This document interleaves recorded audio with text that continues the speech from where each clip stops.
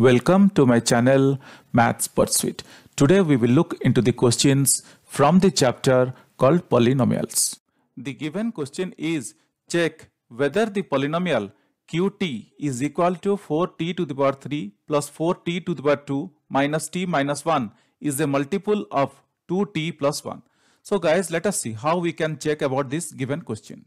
Here the question is asking us to check whether the polynomial qt,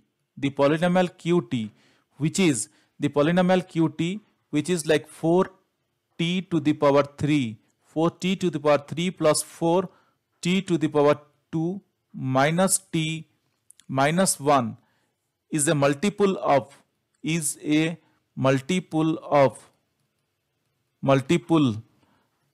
2t plus 1. 2t plus 1. Question is asking us to check whether the polynomial 4t to the power 3 plus 4t to the power 2 minus t minus 1 is a multiple of 2t plus 1 or not. Guys, this is again one of the most important questions.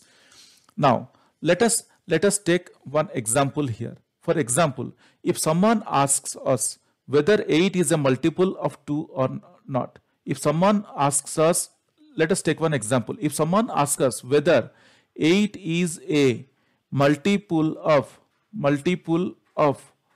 2, whether someone asks whether 8 is a multiple of 2, what we need to do? How to find out? We need to divide this 8 by 2, and if we get the remainder as 0, if we need to divide this 8 by 2, and if we get the remainder as 0, that means if we are dividing 8 by 2 and if we get the remainder as 0, 2 4s are 8 and the remainder is 0. When we get the remainder as 0, then we can easily say that this is a multiple of the given number. The given number like 8 is a multiple of 2 if we are getting the remainder as 0. So this is how we find out. When we divide a number by another number when the remainder is 0, then we can say that the given number is a multiple of the given number. Hope this example is very clear. With the help of this example, we are going to solve this one. So what we did, if someone asks whether 8 is a multiple of 2 or not, how to find out? If we divide 8 by 2 and if we get the remainder as 0, then only we can tell that this is a multiple of 2.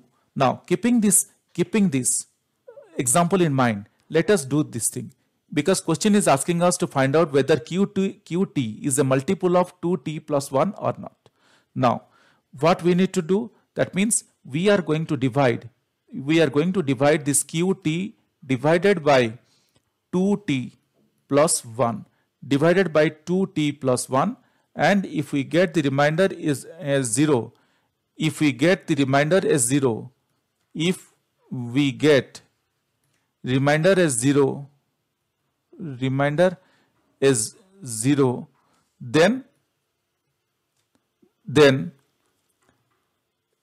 we can say that the polynomial then qt is a multiple of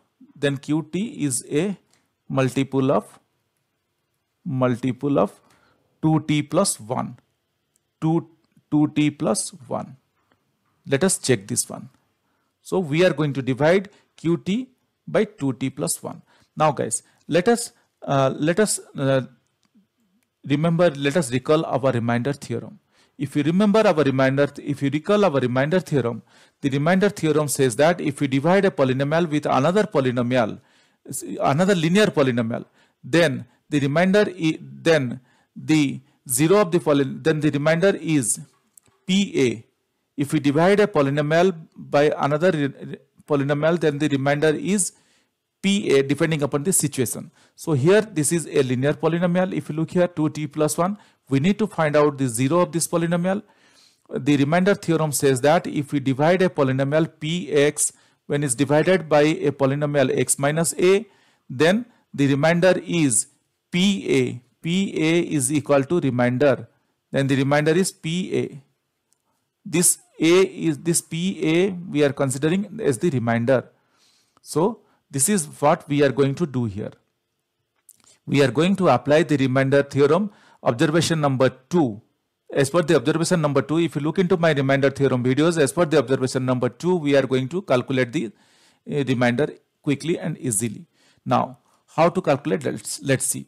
Now we got a linear polynomial. The 0 of this linear polynomial will be 2t plus 1 will be 0, or I can write 2t is equal to minus 1, or t is equal to minus 1 by 2.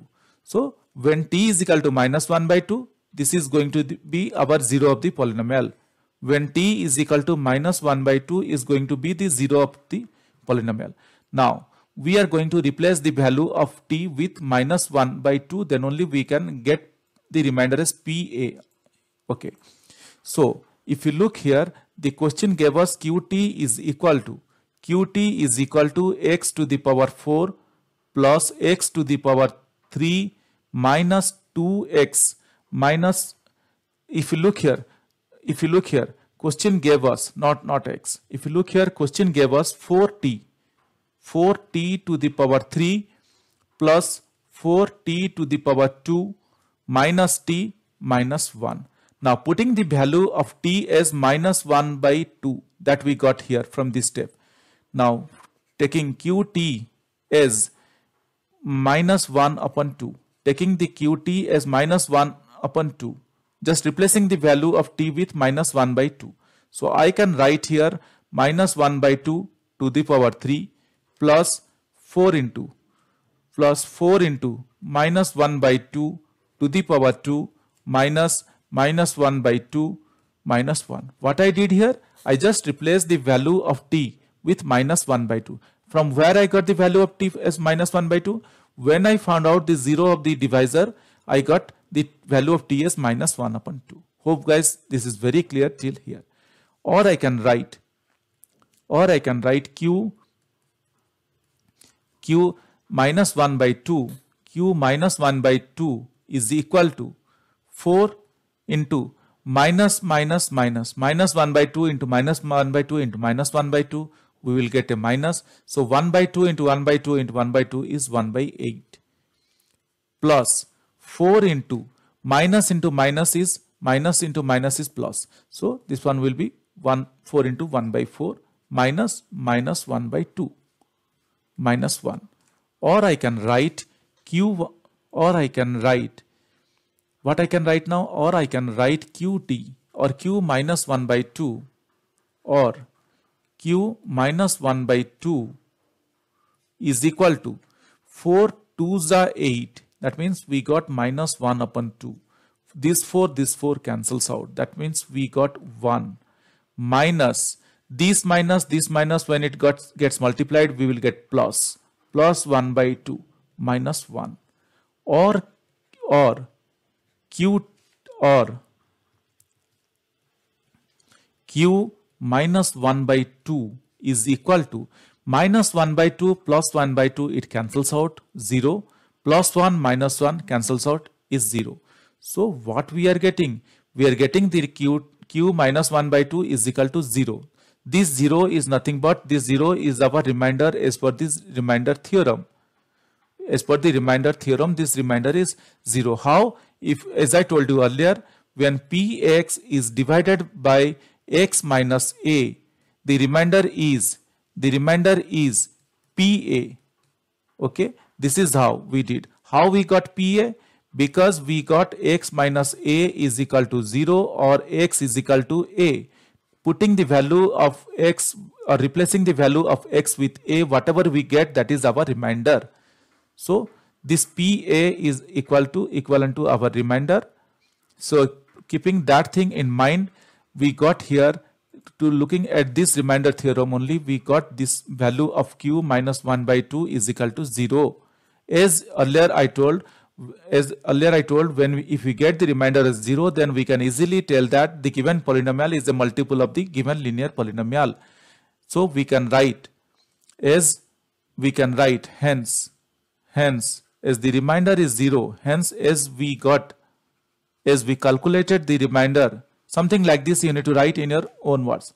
As we calculated the remainder to be 0, hence as we calculated the remainder to be 0,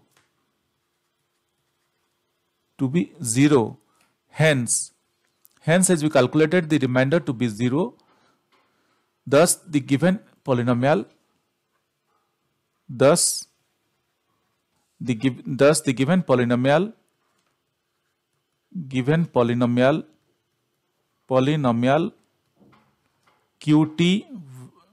qt is equal to 4t to the power 3 minus 4t to the power 3 plus 4t to the power 2, 4t to the power 2 minus t minus 1 is a multiple of